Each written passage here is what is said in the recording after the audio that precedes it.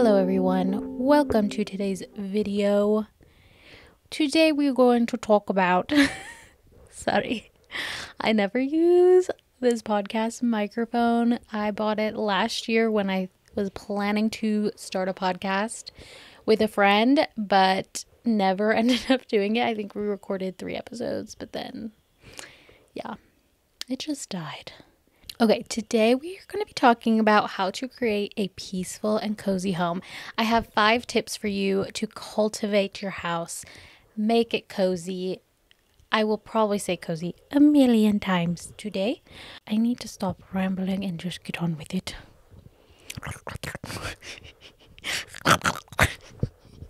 Okay, I really need to stop. Okay. I just love our home. I love creating a cozy atmosphere. I love hosting people and having ambiance. Like, the lighting is so important.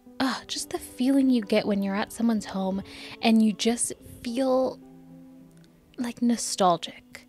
Like a middle school slumber party. Like, that is the feeling I want in my house. Okay, let's hop into the tips. Tip number 1 is just decluttering and organizing.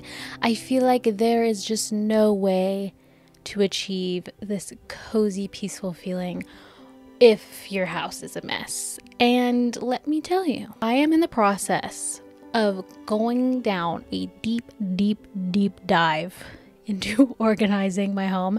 That will be a separate video, but I have been slowly, I would say once a week, picking a space, whether it be a closet or a cabinet, and doing what I need to do to organize it and create a home for everything. It's very hard to keep your home clean if you don't have an organization system. Everything needs a home. Otherwise, it just gets thrown into the abyss.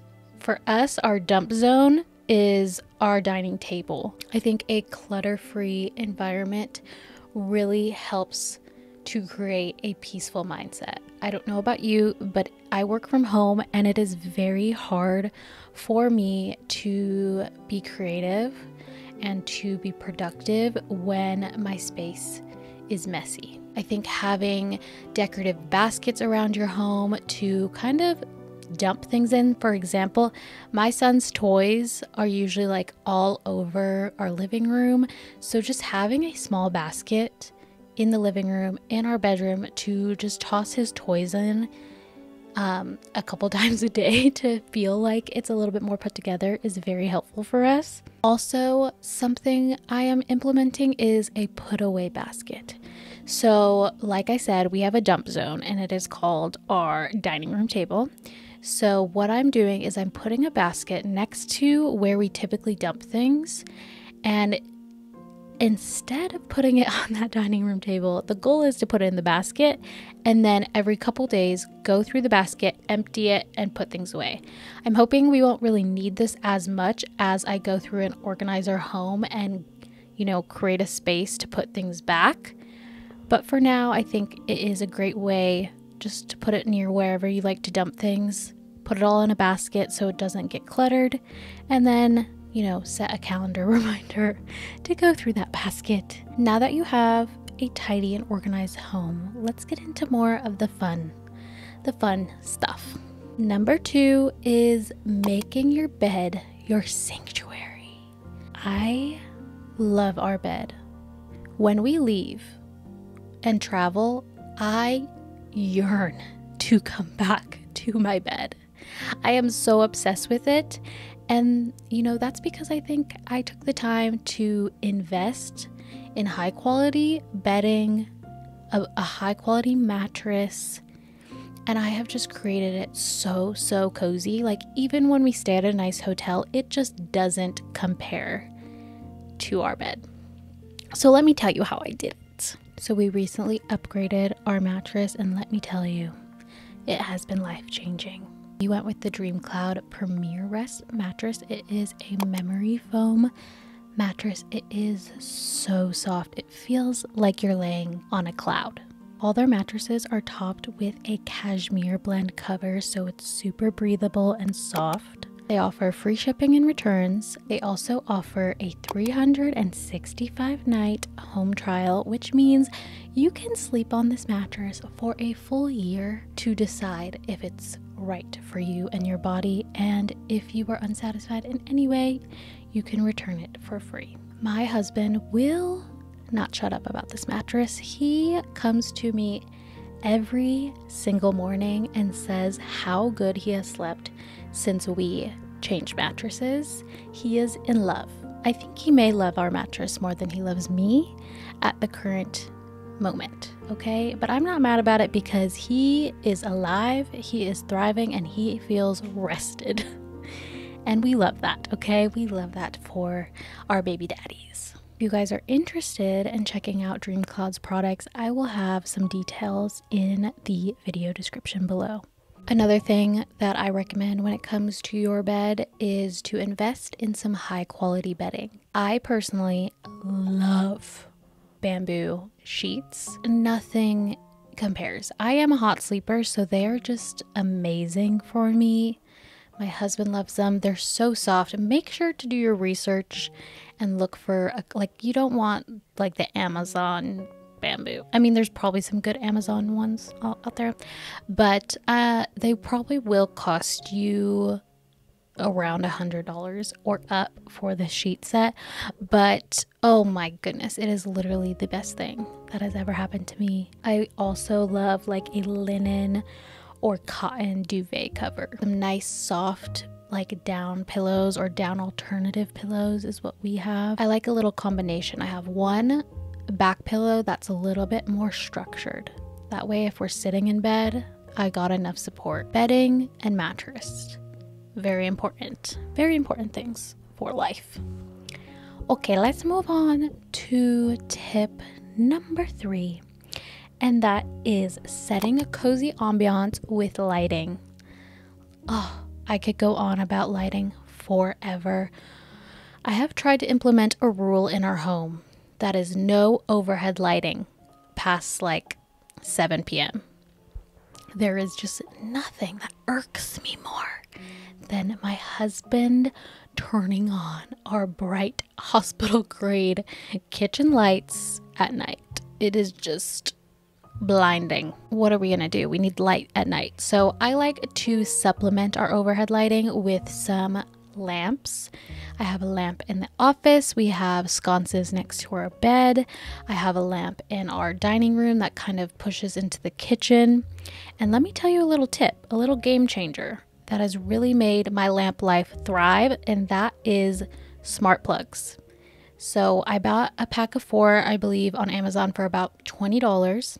They were super easy to set up. I connected it to my Alexa, which is in our kitchen, and I can tell Alexa to turn on my office lamp, my kitchen lights. I even set it up for our patio lights. And let me tell you, I just use our lamps way more when I don't have to like go click them on myself.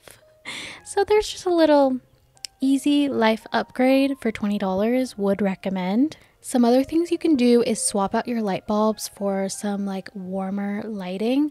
I personally like to have the bright like white light in my bathroom for when I'm getting ready. Everywhere else, we pretty much have warm light bulbs. You can also swap out your lighting fixtures. This place came decked out with boob lights. If you know, you know. I have fought for my right to change out my light fixtures. It is renter friendly. Kyle protests a bit, but let me tell you, swapping out your light fixtures makes such a difference. We put this beautiful chandelier in our bedroom. The last little thing you can do to create a cozy ambiance with lighting is candles. Of course, I love these little tapered candles. I love to have these around the house at nighttime. Recently, I baked some chocolate chip cookies by candlelight, and it was the most cozy thing I have done in a long time. It was just, I had a glass of wine, I had my apron on, and it was just a dream. So I love having these candles everywhere, but another option you could do is some battery operated candles with like the little remote. We have some of those above our faux fireplace, and we use them all the time. And of course we have our cozy little fireplace. I feel like that makes the room feel just so warm and welcoming. I will have a link to that in the description as well. Okay, tip number 4 is the role of nature in peaceful living. There's just something so refreshing about fresh air. Where we live, it's just the weather is perfect. I'm not gonna lie to you. It is just amazing. So we always have our windows open, but I'm always trying to find ways to encourage myself to get outside more. And the biggest thing I did to achieve this was creating a great sitting area outside. We had such a cluttered porch before this, and then we got a nice outdoor couch and we put up some patio lights, and let me tell you, I am out there all the time. It is so great. And I just go, Alexa, turn on my patio lights, and she does it for me, and it's amazing. It's convenient. It feels great. But if you don't have the opportunity, you could always lay down a nice blanket.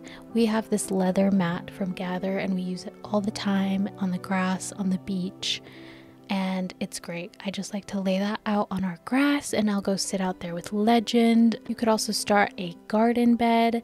That is one of my big plans for the new year, is I'm going to do a whole garden bed on the property. But you could start with some raised beds. You could start with some pots and just do some like a herb garden. That's what our upstairs neighbor does. She just has a bunch of pots with herbs, and I love going over there and just grabbing what I need for recipes. So that's a little option. Or, you could do some indoor plants. I currently don't have any. I killed all my indoor plants last year when I was pregnant and we were moving a lot, and I have not bought any since. But I think pulling in nature into your indoors, especially if you live somewhere cold or that has a little bit of those gloomy winters, having some plants inside would really freshen up the place. My last tip is to add some warmth and texture. This can be done in so many ways. Personally, I love having nice texture on my bedding and layer some blankets, have some textured pillowcases. You can also add texture with rugs. So our place came with this dark brown carpet that I'm not the biggest fan of, so I decided to cover it a little bit with some lighter, brighter rugs around the house. And it really does transform the space and make each room feel much brighter and more inviting. Another way to add texture is with curtains. I recommend hanging your curtains as high as possible because it just gives the room more height. You don't want them right above your window. If you can, just get those girls up to the ceiling. And then I found these really great ones on Amazon. I believe they're maybe a faux linen or a linen blend. And they serve me well. I have been eyeing some of the Zara Home ones. I think they're actual linen. They're so beautiful. I just saw some at a massage place. Another way to add texture is, of course, pillows, blankets, just all over your home. Just having a little basket of blankets next to your couch. I like to keep some blankets outside in our little sitting area. And here's a little tip. You can just buy new pillow covers. So if you have an old pillow, it's kind of dingy, it's not washable, just buy a new cover for it and stuff that baby in there, and she's good as new. I also have some Christmas pillows that I'm gonna do this with. Instead of swapping them out and having to hide them all season, just get a new pillow cover. All right, friends, that is going to be it for today's video. I hope you enjoyed just talking through all things cozy home with me.